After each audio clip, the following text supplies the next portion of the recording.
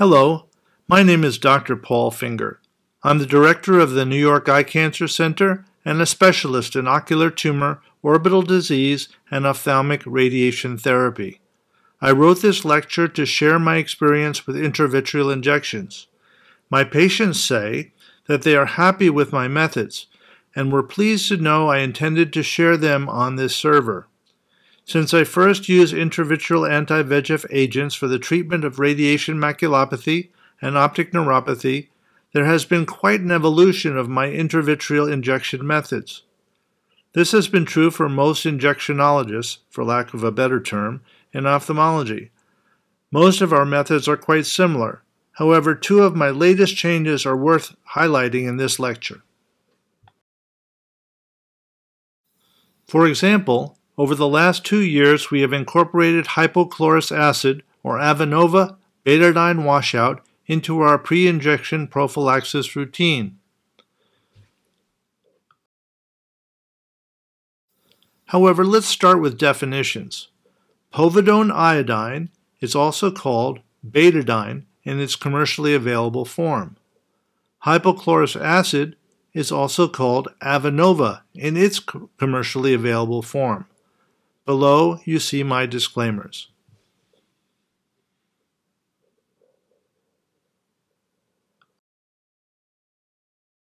Clearly, povidone iodine or betadine is the most commonly used antimicrobial prophylaxis used prior to intravitreal injection. It has become the gold standard to prevent endophthalmitis. This is due to its wide acceptance in ophthalmic surgery, its wide antimicrobial coverage, and its short onset of action. However, many patients develop allergic reactions and keratoconjunctivitis, causing significant discomfort following administration.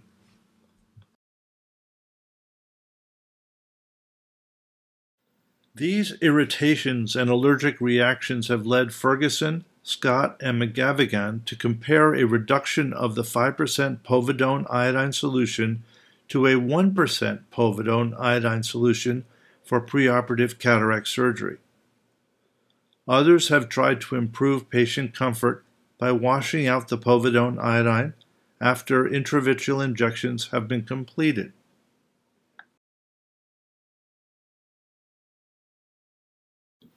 When performing an intravitreal injection, typical povidone iodine prophylaxis involves placing 2 or 3 drops on the ocular surface and then waiting 60 seconds before performing the surgery. The question is there an alternative?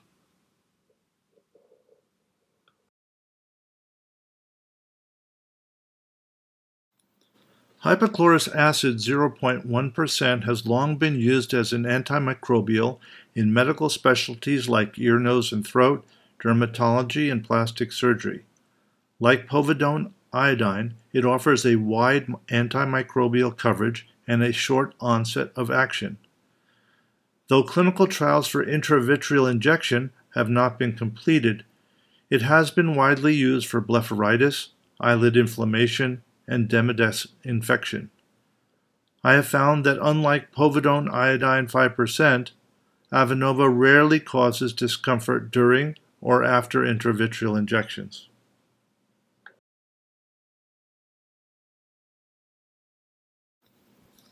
Hypochlorous acid is currently made around the world.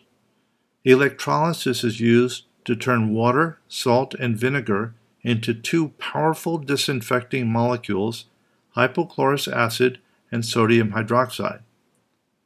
However, the commercially available form in ophthalmology, called Avenova, offers purified hypochlorous acid 0.01% and is pH balanced.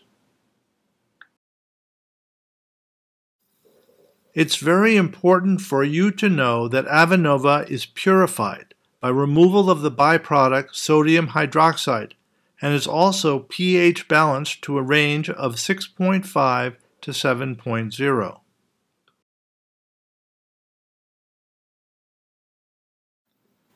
My antimicrobial prophylaxis technique is as follows.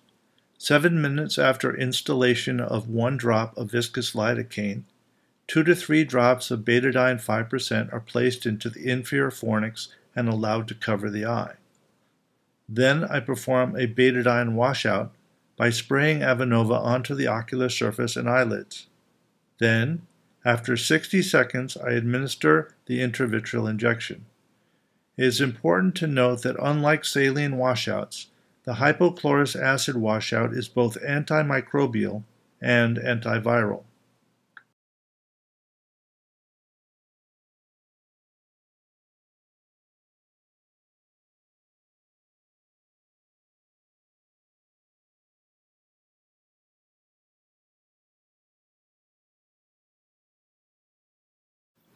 I also use a special angled injection technique.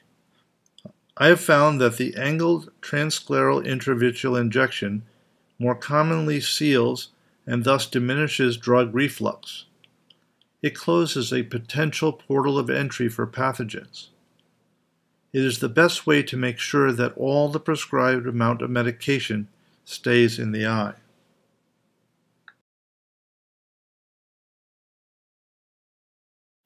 In order to prove and demonstrate our observations, my fellow, Dr. Mittelmeda, and I performed a crossover study to prove that using angled injections resulted in more drug staying in the eye.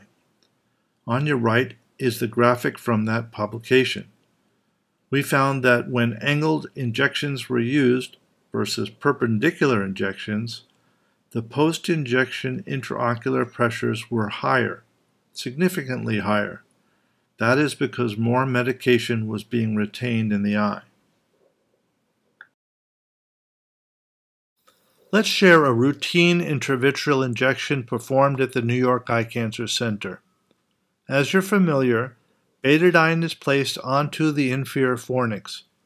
Blinking allows it to distribute over the ocular surface as well as time.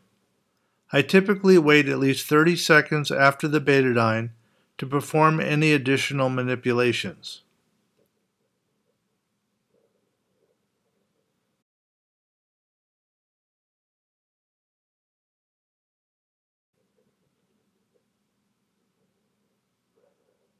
Next, I place a clean, soft paper onto the mask to catch and protect the mask from the betadine-tinged antimicrobial fluid.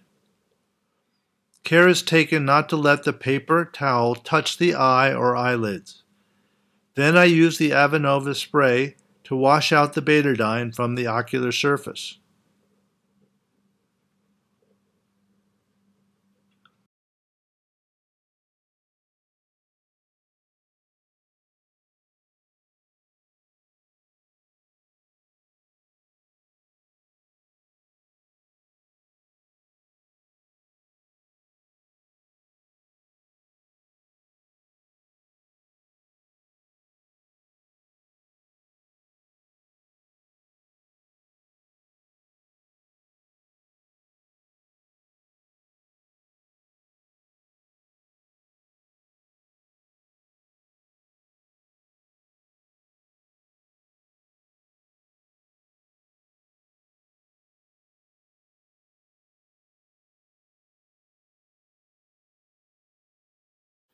Here you see a comparison of the antimicrobial activity of povidone iodine 5% and hypochlorous acid 0.01%. Highlighted are the most implicated pathogens in endophthalmitis following vitreal injection. As you see, both medications offer fairly equivalent coverage. However, though both hypochlorous acid appears slightly better for select viruses and covers SARS-19, it was found worse for Aspergillus niger. Years ago, in an effort to make my patients more comfortable at the New York Eye Cancer Center, we started using saline to wash out the betadine prophylaxis for intravitreal injection. This reduced patient discomfort. But we discussed with the patient that it also reduced betadine's post-injection antimicrobial effect. Now consider that unlike saline, Using hypochlorous acid washout preserves that antimicrobial effect.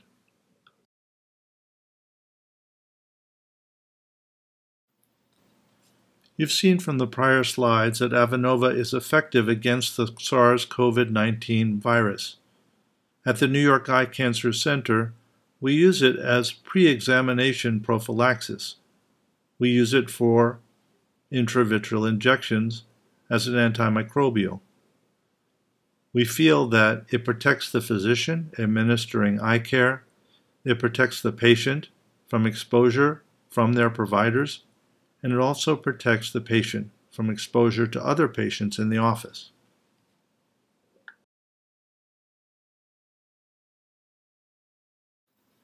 At the New York Eye Cancer Center, we treat a lot of patients with radiation maculopathy and radiation optic neuropathy. These are predictable diseases based on measurements of radiation dose given to those structures at the time of initial treatment. On the top slide, you see a parafoveal choroidal melanoma. Its posterior location brings high levels of radiation close to and thus affecting the macula or optic nerve.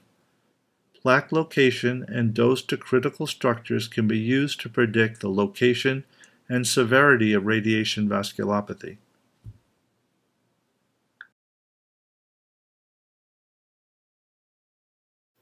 My observations over the last 35 years and recent publications on OCTA have shown that ocular radiation vasculopathy starts at the time of initial radiation. It continues as a subclinical disease until clinically apparent. It starts with vascular incompetence leading to edema.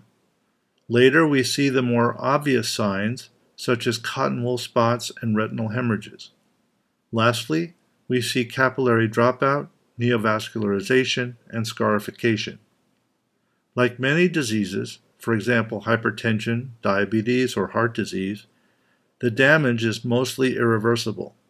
Therefore, early intervention offers the best chance for vision preservation.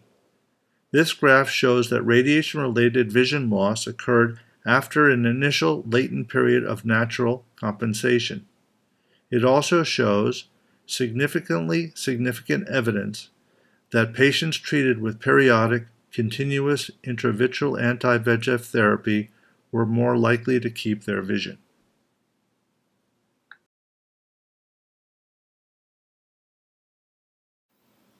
Here I'd like to share select cases. In this case, we have a patient with anterior radiation optic neuropathy. He developed parapapillary cotton wool spots and hemorrhages as the first sign of his disease. He was 2032. After 1 year of periodic, continuous intravitreal Avastin, his vision returned to 2016. And on your right, with some pallor of the optic disc, his vision is maintained 5.3 years after initial treatment.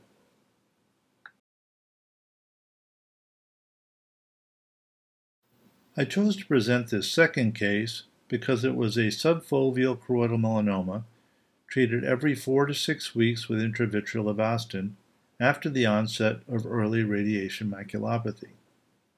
8.5 years after continuous treatment, though there is some intraretinal microangiopathy and capillary dropout, she maintains 20/25 vision.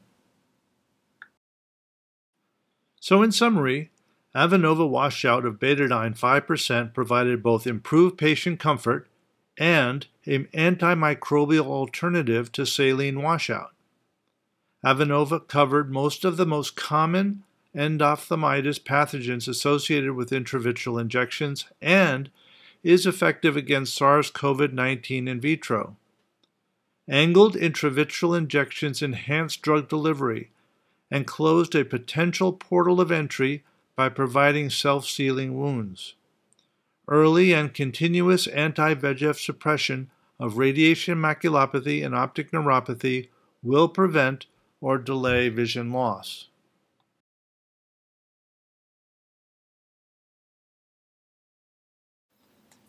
Lastly, I'd like to give you these 3 links.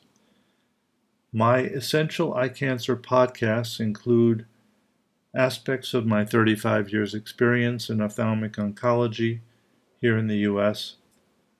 I also have a YouTube channel that includes some of my basic lectures, more and more as time goes by, and also a link to my website, iCancer.com, which includes my outcomes.